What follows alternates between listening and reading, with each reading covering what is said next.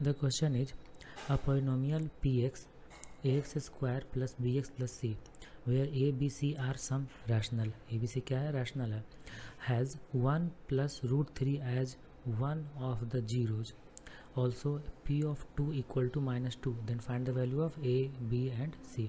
ठीक है, तो यहाँ पे पोलिनोमियल है क्वाड्रेटिक जिसको जो लिखा हुआ है p of x equal to A x square plus B x plus सी, यह पोलिनोमियल दिया हुआ है। इसका एक रूट है 1 प्लस रूट 3। ठीक है, तो यह प्रॉपर्टी होता है कि अगर किसी भी क्वाड्रेटिक पोलिनोमियल का सारा कोफिशिएंट, जैसे यहाँ पे ए बी सी ये सब रैशनल है और एक रूट इरेशनल है, तो जो इरेशनल रूट होगा वो हमेशा कॉन्जुगेट पेयर में होगा। मीन्स अगर एक रूट 1 प्लस रूट 3 है जिसको हम लोग यहाँ पे अल्फ़ा एज्यूम कर लिए, तो बीटा हम लोग एग्जैक्ट फाइंड कर सकते हैं आसानी से, वो होगा 1 माइनस रूट 3, क्योंकि इरेशनल रूट हमेशा कॉन्जुगेट पेयर में होता है अगर A B C means coefficient rational है तब।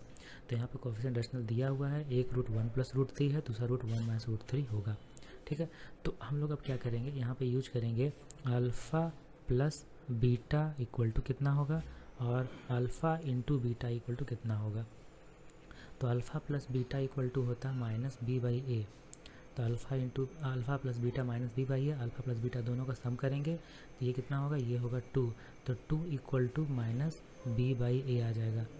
यहाँ से हम लोग लिख सकते हैं 2a equal to minus B, means यहाँ से आ जाएगा b equal to minus 2a, तो b का वैल्यू आ गया माइनस 2a। Clear, okay. अब alpha into beta equal to होता है c upon a, alpha into beta means 1 plus root 3 into 1 minus root 3।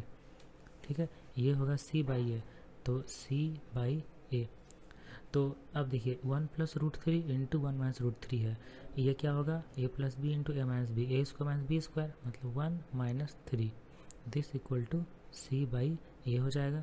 तो यहाँ से c का वैल्यू आ जाएगा माइनस 2a, c का वैल्यू भी आ गया माइनस 2a, b का वैल्यू भी माइनस 2a था ही। उसके बाद जो कंडीशन दिया हुआ है p of 2 equal to minus 2, ये कंडीशन दिया हुआ है, तो ये यहाँ पे हम लोग यूज करेंगे p of 2 equal to minus 2।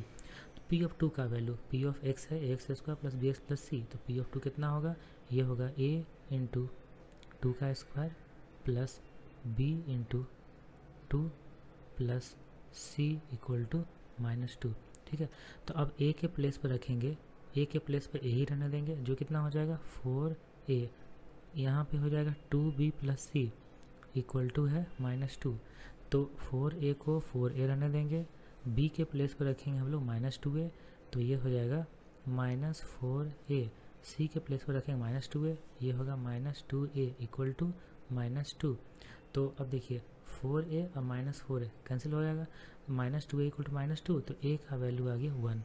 ठीक है, a का वैल्यू 1 आ गया, a का वैल्यू 1 यहाँ पे रखेंगे b के प्लेस पे, तो b का वैल्यू आ जाएगा माइनस 2, a का वैल्यू 1 यहाँ पे रखेंगे तो c का वैल्यू आ जाएगा माइनस 2।